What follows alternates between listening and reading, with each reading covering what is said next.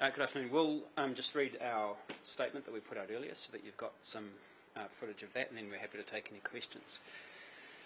Golriz Ghahraman has been the leading voice in Parliament for human rights, for truly independent foreign policy and for electoral reform for 6 years now. Her political achievements are significant. Green MPs are expected to maintain high standards of public behaviour. It is clear to us that Ms Ghahraman is in a state of extreme distress. She has taken responsibility and she has apologised.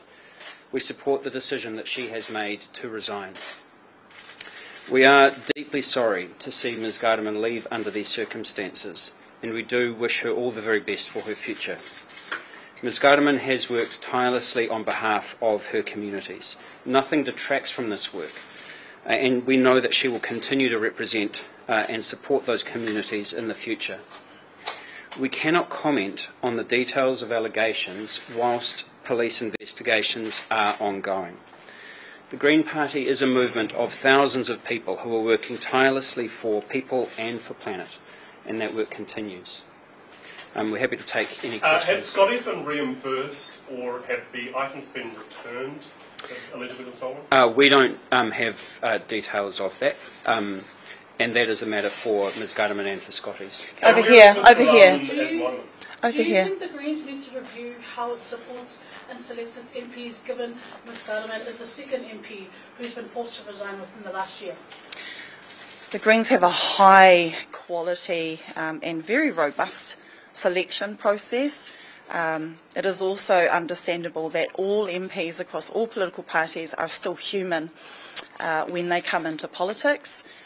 We will continue to support Golriz through a really distressing time that she is having at the moment, and that is a Green Party responsibility also. How is Golriz at the moment?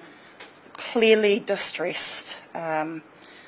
We know that this is the right decision for her to apologise and to resign from Parliament, for her well-being, for her to be able to focus, and our responsibility is to make sure she has the support she is needed and to continue to give her aroha and compassion.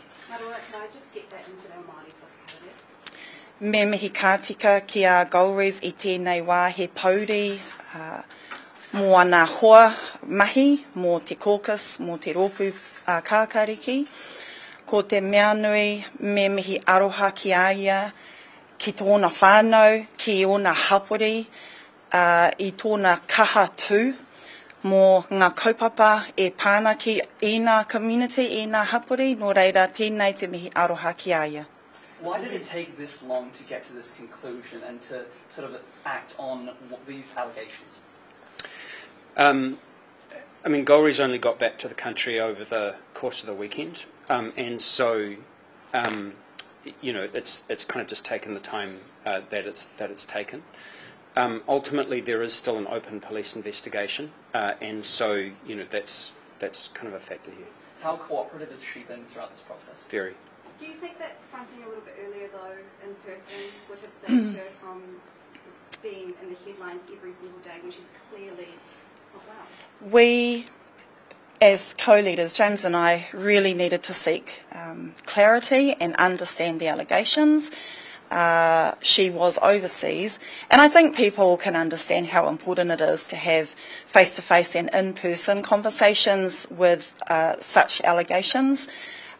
Also to allow her to have the support that she needs to be able to discuss those allegations. And once we were advised and took some time to work out our plan and course of attack and appropriate action, Ms Ghahraman returned at the earliest possible convenience. I'm going to go over here. So, Golriz has a third allegation leading from October and says that she has mental health. Were you aware of it leading back to October? And have you been? How does the Green Party support its MPs with mental health? Oh, so you're asking if we are aware of mental health, not if we are aware of the allegations? So, were you aware of the allegations leading back to October? No. And because Golriz said about mental health, were you aware that she was suffering from that, or how does the Green Party support that mental health? Yeah, it's a really important question for all political parties, particularly We have seen the conversation over the past years, especially, about the particular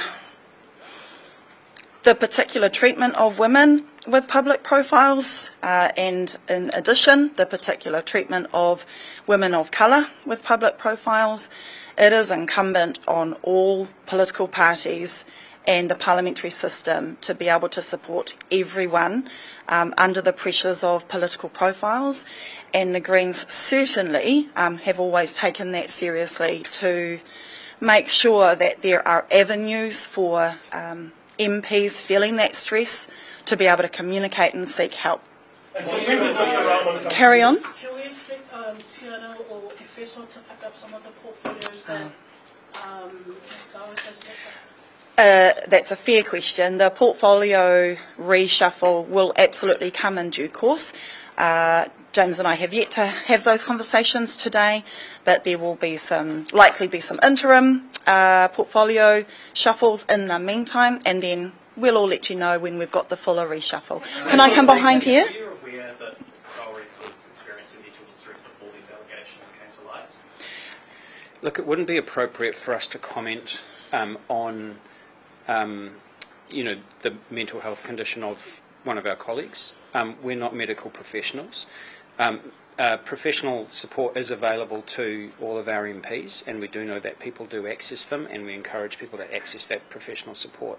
And how was the conversation in person with Golriz? Yep, so once she returned from overseas, yes, it was really important for us to meet in person. The actual details of that conversation I won't be going into detail with, but it was, again, to seek clarification and allow her to be heard. Sorry. How was it? Oh, This must have all of this is a sad day. I'm losing a friend and a colleague who I've been close to and have worked with for 6 years, both of us, James and I. Sad for our caucus, and we are here to give aroha and hold her leadership in the portfolio work, the kaupapa work that she has often been a lone voice in. Just want to acknowledge the strong support for Palestinian communities and against the genocide that Golriz has been a lead voice in, for example, alongside human rights, improving our democratic and voting systems, foreign policy. We just have aroha and sadness for the value of her kaupapa and for her as a person, and she was a part of our team. This will be quite a big blow to retailers who are thinking, we're struggling right now. What's your message to them after one of your MPs is alleged to be shoplifting? Yeah, first I do want to mihi to Scotties, who have been generously providing us with information and helping us to be clear about the allegations as much as they could, and then proactively kept coming back to want to provide and pass on information to us. And I really want to thank them for their generous communication, and really want to acknowledge the distress that Scotties and any other retailers through these incidents, through these allegations, are feeling right now. We know and we expect accountability. We know the public has every right to expect accountability from MPs, which is why we support and welcome Golriz's apology and her decision for her well-being to resign. When did you say that meeting happened yesterday, is that right? Sorry, which meeting is that? That you met in person yesterday? We met at the earliest convenience when she returned over the weekend. So the day that she returned, we were able to meet. And what day was that? It was on Saturday. Saturday, yeah. But we've had a number of conversations, obviously, over the course of the last few days. Yeah. And when did she actually leave the country? On the 28th of December. Of December. And just with her resignation, was that her idea, or was there a conversation that you had where you thought that was the best? That was her. This is her decision. This is her being accountable, apologising, and wanting to do what's best for her, for the party. No, I can't get into it. Could you partai again to me in English? Was she forthcoming with her resignation, or was that a conversation that you had to have? Nā Golriz tēnei whakaaro, nā Golriz te Nā Golriz ka puta atu tōna mihi, me tōna haere atu no te whare pāremata, nōna tēnā, nōna tana mihi, ki ngā tangata o Aotearoa, ki te pāti kākāriki, nō reira me mihi kā te kakiaia, kei te tautoko māua, kei te tautoko māua ko James I tōna whakaaro I tēnei wā. In her statement, she alludes to work stresses. Are you able to shed some light on what work stresses she faces? Yeah, look, I mean, obviously Parliament is a stressful place, kind of for anybody. However, Golriz herself has been subject to pretty much continuous threats of sexual violence, physical violence, death threats since the day she was elected to Parliament, and so that has added a higher level of stress than is experienced by most members of Parliament. And that has meant, for example, that there have been kind of police investigations into those threats almost the entire time that she has been a Member of Parliament. And so obviously, if you're living with that level of threat in what is already quite a stressful situation, then there are going to be consequences for that. So I have a lot of empathy for the fact that she has identified that she is in a state of extreme mental distress. As Manama said, that's she's taking accountability for her actions and seeking for an explanation, and this is the best course for her in terms of recovery. And so with the benefit of hindsight, are you confident that everything throughout this process has been done appropriately? Everyone will have criticisms of how we've handled them. I think that we have made the decisions that we have when we have, based on the best information we had available at the time, and it doesn't change the outcome. Ultimately, Golriz is taking accountability for her actions. She's seeking medical help, and she is in a state of extreme distress. That's kind of where we're at, and we support her decision. Sorry, I'm going to come to the back here, thank you. Is the party aware of any other allegations at this stage? There have been reports that all of the public saw. We did not know about those allegations. We were earlier advised that there might be more allegations to come, but that was just part of ordinary public information as well. We've seen other allegations reported on, but we had no previous knowledge of any other allegations. It's really important to note that, the police, and that we are not in contact with the police. It would not be appropriate for us to be in contact with the police, and so, we are finding out about those kind of allegations as they come to light. It only took a few days for that December allegation to make it to you. Are you surprised or disappointed that it took, there was an allegation dating back to October that you didn't find out about until the media reported it effectively? We have no knowledge of any other allegations that you're referring to. So, is it the Wellington? Oh, one? No, we only found out about that yesterday. Yeah. I mean, that's not surprising to you that it took until yesterday for an allegation that far back to make it to you? Well, again, it's a police investigation. Yeah. We would not expect privileged access to that, and so, and in fact, it would be inappropriate for us to have privileged access to that. Absolutely. Mental health has affected Kelly Allen as a previous MP, and how the media made it a frenzy. How, even though Golriz has resigned today, how will you continue to support her, because she will still continue to be the subject of attention, and she still needs care and She does. She does. So how would the Green Party continue? Golriz is getting a lot of support from her, colleagues in the Green Caucus, from other Green Party members and so on. She's also getting a lot of support from other communities that she's well connected to, and of course, most importantly, she's got professional support as well. We, have offered any support that we can provide. Ultimately, it's kind of a matter for her to decide, how best to take up the offers of support that she's receiving. How we will continue to support Golriz is continue to ensure that she knows that our aroha and compassion, that we are holding that as colleagues, as friends, as women in politics, and that's really important to us. There will also be other practical supports that will be appropriate, and we'll just continue to stay in contact to offer those. What would you have done to intervene earlier so that it wouldn't have escalated? Like being an MP, the stresses and the nature of the job, but had you intervened earlier, maybe in October, like how can we prevent this from happening again with another MP falling subject to this? Oh, yeah, look, I don't think that it is a hypothetical question, and I know you're kind of drawing a relationship to kind of other people in Parliament. Actually, each of those does kind of stand on their own, and the circumstances people are in are different. I think Parliament has improved over the course of the last few years in terms of making support available. Yeah. We strongly encourage our MPs and our staff to access professional support, if they feel that they need it, and we will continue to do so. Where do you draw the line between someone who's got mental health issues and someone who's just making bad decisions and getting away with it, trying to get away with it? Well, that is absolutely not the case here. That's really, really clear. And, Golriz has said that she wants to take full accountability for her actions.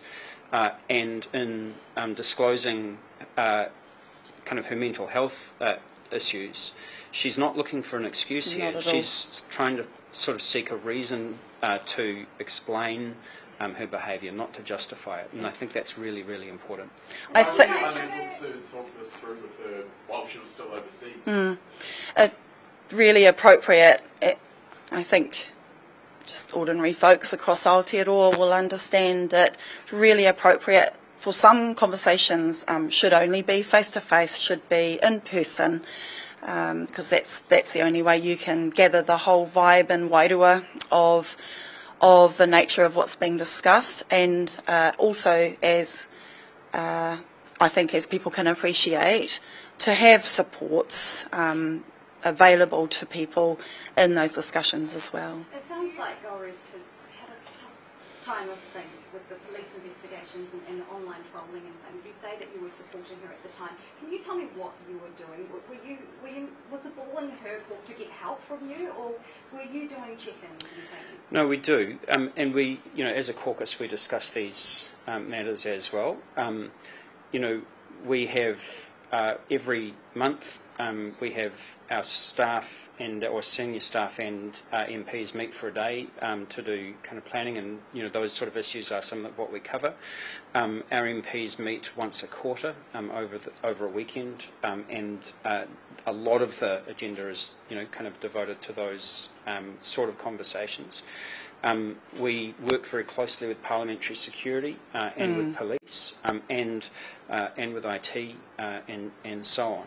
So we have been trying over the course of kind of like the 10 years I've been an MP.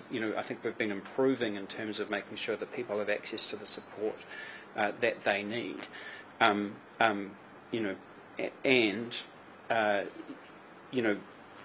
We don't have, like I said, we're not mental health professionals, and so we can't form anything other than a kind of a lay observer's assessment, and it wouldn't be appropriate for us to make an assessment of someone's mental health. But we do know that MPs do access mental health services as part of their work, and we would strongly encourage that to continue. Is there more that you think could have been done? It's hard for us to answer. It's obviously really sad that it's gotten to this point, and again, we don't have full information. We, like I said, we're not mental health professionals. We don't have access to those kinds of conversations. We're not the police. We don't have access to kind of any sort of information about any pattern of behaviour there, and so we kind of work with each other and we support each other as best we can. But it is a very challenging work environment. You guys are losing a star, someone who's played a key role. Absolutely. How much damage has this done to the party? We're all very sad. Our caucus, our colleague MPs, our party, her communities. Yeah, this is a loss. Let's not make any bones about that. This is a big loss to the kaupapa, to the mahi, and just to a person who we loved. And so this is a loss. We will continue to uphold her legacy in mahi, her portfolio areas, her areas that matter to us as the Green Party, not just to her, those relationships with those communities. We do what we can to carry on and honour her contribution to our kaupapa. Have you spoken to Senator Wade Brown? I have, yes. Yeah. What was talked about? Well, again, it's a confidential conversation. I'm not going to get into the gist of it. She's, obviously very sad to, at the set of circumstances here as well. She's ready to become a Green MP? Well, she will become a Green MP. We welcome her. She's an amazing and experienced politician, and we absolutely welcome her, and of course regret the sad circumstances that she is coming into the big house in, of course. On Scotty's, when did you see the security footage of that? So the security footage is part of the subject of the police investigation, so we can't comment specifically on, issues to do with security footage or specific allegations or anything like that. I'm sorry. Have you seen it? We've seen some footage. Yeah. We don't know the extent of the footage that's out there, but ultimately that is a matter for the police, not for us. Are you able to give us a bit of a clearer picture on the timeline from your guys' perspective when you first heard about it to now? Well, I mean, we've made a couple of statements around that. We understood that there was an allegation on the 27th of December. The facts of the situation at that time were not clear, and so we contacted both Ms Ghahraman and Scotty's just to try and understand it a little better, and the facts remained kind of unclear, for some time. On the 5th, we learned about a second allegation. Again, because we're not the police, we don't have access to full information. It was unclear, but obviously more than one incident. So we took a few days at that point to sort of work out, where to go from there, recognising that, we still live by the principle that people are innocent until proven guilty, and that we are not the police, and the police investigation had not concluded at that time. So we felt that it would be best for her to stand aside from her portfolios whilst the investigation was ongoing. Then on the 10th, it became kind of public knowledge, and here we are. Has she given you any kind of indication of what was going through her head when she was doing this stuff, or has she been doing this stuff? Those conversations we will not be going into detail to and are private. What's important today is she is apologising, she is taking responsibilities, she has tendered her resignation, and we are in full support of that and offer her our love and support in an ongoing way as well. If she hadn't resigned, would she still be an MP? If she hadn't, Resigned. that's a hypothetical that no one can really answer. The important kōrero here today is she is taking responsibility, apologising, and we wish her the best on her recovery also. Did she disclose whether or not there could be any other allegations that come to light? That we won't be going into detail of those conversations, and as we understand, that is subject to a police investigation. I just want to come back. Aware of what had happened before you two? Sorry, could you repeat that? Were any Green Party colleagues aware of what had happened before the two of you were? What do you mean by what had happened? By the allegations. We put out a statement. We put out an initial statement that a Green representative has been facilitating this on our behalf. So a Green representative has been communicating this to us, and as far as we're aware, it was just us as co-leaders that this was communicated to. That's an MP or a staffer or a Green Party representative. Could we please get a comment on former Mayor Senator Wade Brown coming in and watching this Look, Celia is a very, very experienced politician. She's won seven elections during the course of her career, and of course 2 of those as Mayor of Wellington.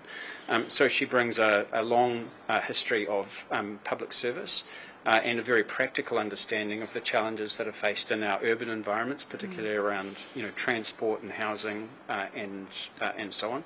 So she'll be a great MP, and we're looking forward to having her on board. No, I've particularly noted her ongoing priorities around tiriti justice, equality, making sure that everyone has what they need to live dignified lives. These are all kaupapa that are core to our heart, and so we welcome her and obviously regret the sad circumstances of her entry, but I know she's going to rock the place. She's going to do her utmost best, especially to honour our colleague who we're losing today. On this allegation relating to Wellington, in October, since you've acknowledged that you only found out from media when that came yesterday, after Ms. Ghahraman's conversation with the 2 of you, are you disappointed that you didn't bring that up, that there was a potential for other incidents to come?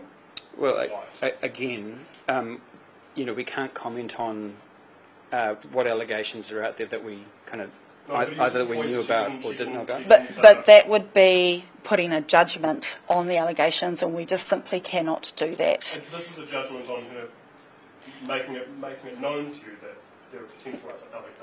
No, it's a judgment on whether the allegations have any truth to them, and we are not in a position to be able to qualify that at all. But she didn't raise those, the potential that there would be others. Are you disappointed? What we're disappointed about is the way that, that this is...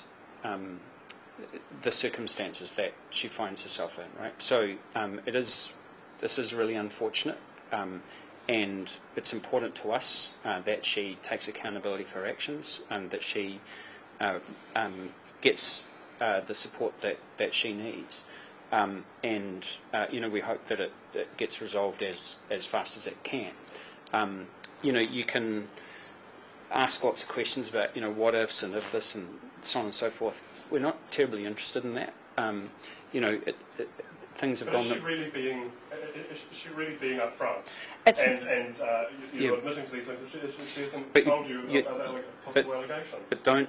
It's not our... We don't want to do the police's job here. We cannot. And ultimately, that is a matter for... What the allegations are is a matter for the police to investigate. What's important, again, is that she is taking responsibility and she is seeking help. How is this taking responsibility if she hasn't been upfront about the potential for more instances? And nobody knows, nobody can say whether she is or isn't being upfront about any other instances or allegations. That is for the police to answer, certainly not James and I. Yeah. Can I just, one more question in terms of going forward, when is the portfolio reshuffling? Oh, look, this is kind of too early to say. But obviously Parliament doesn't resume until the 30th of January. We kind of need to let the dust settle a wee bit here, and then we'll sit down and kind of work out what we need to do from here. So you won't be starting until then, or do you have a plan by then? Well, we're kind of dealing with the resignation today. We will get to that. We will. Celia, the earliest practical point that she can be sworn in is on the first sitting day, on the 30th of January. We haven't even had that conversation about when that could occur. So, all of the kind of logistical things that need to happen from this point on, we haven't had that conversation. We will handle them in good time. I guess it's likely, comparing other like situations where there's been change of MPs across any party, it's likely there'll be some interim portfolio holders, and then the more permanent work of portfolio reshuffle will happen in due course. All right, thanks. Thank you very much. Cheers. Appreciate that.